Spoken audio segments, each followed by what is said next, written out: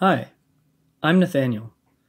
I'm a certified Okta professional, and I've managed Okta at a variety of organizations. Today's video will walk you through the setup steps for configuring self-service password changes, password resets, and self-service account unlocks on Okta Identity Engine while being secured by a multi-factor device. A good use case for this feature is for when a user wants to change their password, they forgot their password, or if they've been locked out of their account due to submitting an incorrect password too many times. By default, if a user enters their password incorrectly 10 times, they'll be blocked out of Okta, and an admin will need to manually unlock the account. This feature will allow end users to action these items via self-service while still requiring them to verify either their email or multi-factor device. This video is targeted for Okta instances that are on Okta's new Identity Engine.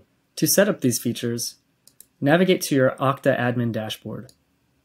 On the left-hand column, select Security and Authenticators. Under the Password Authenticator, select Actions and Edit.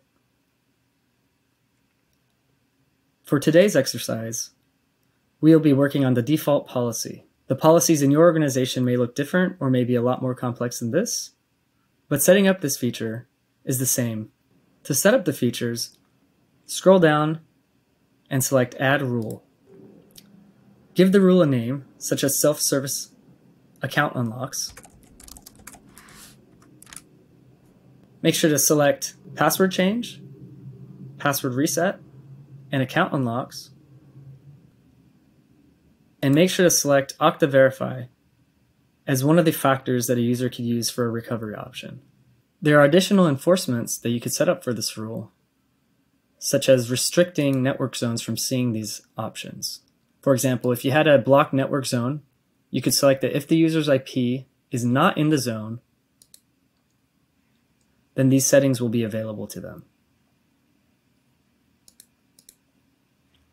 Go ahead and select Create Rule. As you can see, the new rule has been created to change, reset, and unlock accounts, and it is set to active. I will demonstrate how this feature works by navigating to the login page. I've navigated to my Okta login page. As you can see, two new features have become available to me: Forgot Password and Unlock Account. If I select Unlock Account, you'll be presented with a screen asking for a username and the type of verification required to unlock the account. On the Unlock page, your end user will need to input their email and then select the authentication method that you specified. For this exercise, I will select Get Okta Verification. I received a push notification on my multi-factor device, and I'll verify my identity. You'll be presented with a screen that says your account has been successfully unlocked. Verify your account with a security method to continue. If you forgot your password, you can select Forgot Password, and then you'll be prompted to enter a new password.